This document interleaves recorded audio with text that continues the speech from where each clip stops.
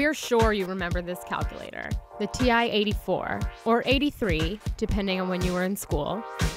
You might have fond memories playing games while you were supposed to be paying attention in class, or it might even give you nightmares.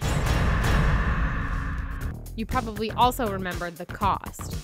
In the era of smartphones and the internet, do we really need to keep spending around $100 for a graphing calculator? The same one that's been around since 2004, when Nokia had the best-selling phone and Usher was at the top of the charts. There are other brands, but Texas Instruments has always been the industry leader.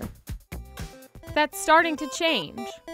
Smarter Balanced, which administers school proficiency tests in 15 states, is incorporating a digital calculator from the startup Desmos into its test this spring. Students will be able to use the online product for free. I loved my TI-84. It's actually how I learned how to program. But what's incredible is that the exact same device hasn't changed in cost or quality in the 20 years since. Spending over $100 on a graphing calculator is really prohibitive for a lot of students. Other gadgets have changed tremendously in the last 13 years. But the TI graphing calculator has basically stayed the same. So why haven't we moved on? And why does it still cost the same? TI told CNN that their calculators are a one-time investment in a student's future without the distractions of internet-capable devices. But that one-time investment might be too much for many students of lower-income families to bear.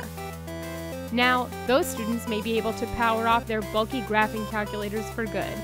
That is, until they take the SATs.